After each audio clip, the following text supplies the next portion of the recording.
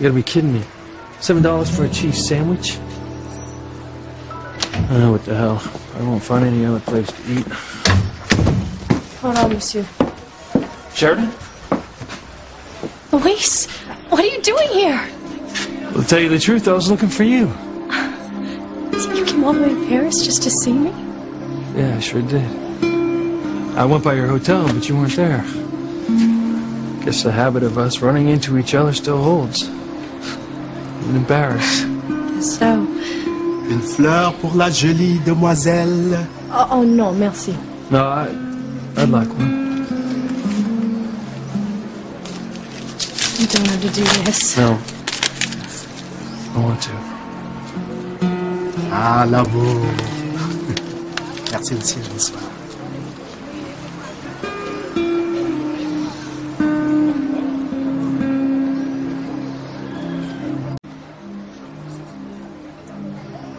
Well, I wasn't sure you'd be glad to see me. I am. I really am. I'm just so surprised to see you here. I mean, there's so much I want to show you. Yeah, well, I'd like that. But do you have time? When I went by the hotel, the maid said that you were meeting someone. Oh, well, that's not till later. But you know what? It's not even that big of a deal. I could cancel it. That'd be great. I'm so glad to see that you're okay. Of course I am. Why wouldn't I be? Well, you know, at the phone call I mentioned earlier. Oh, no.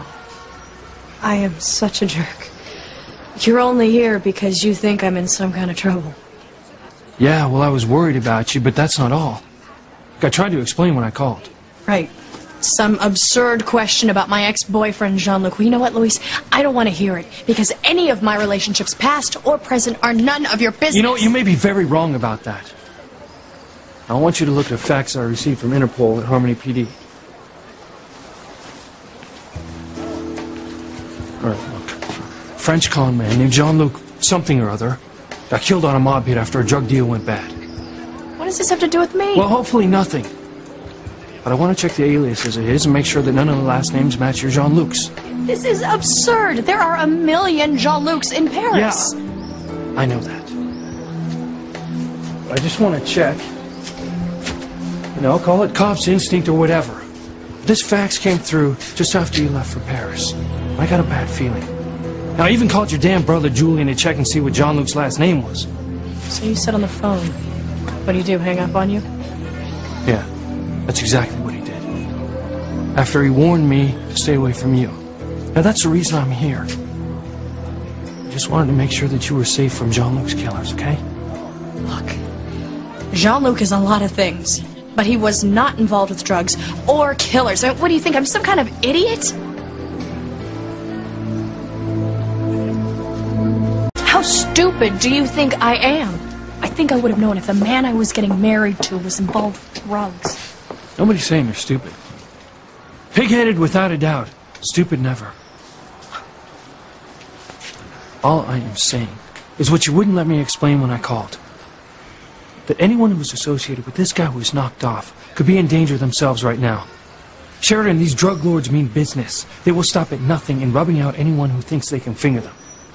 I hate to burst your bubble, but I'm very capable of taking care of myself if I need taking care of, which I don't, because the man who was murdered couldn't have been Jean-Luc because he is very much alive. In fact, I'm going to meet him later. You can't. Why not? Oh, no, don't tell me. Mr. American Super Cop's ordering me not to. You're out of your jurisdiction here, buddy. I just assumed, because of the way he treated you earlier, that you wouldn't want to see him again. You said he was a user. Oh, and you're not, Luis. You're just as low down and no good as he is.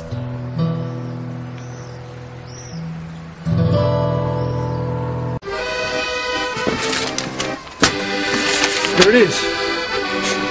The guy they killed was known under a few different names, and his last known name was Mulan.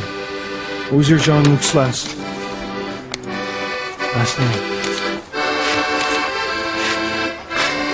Must be out of my mind.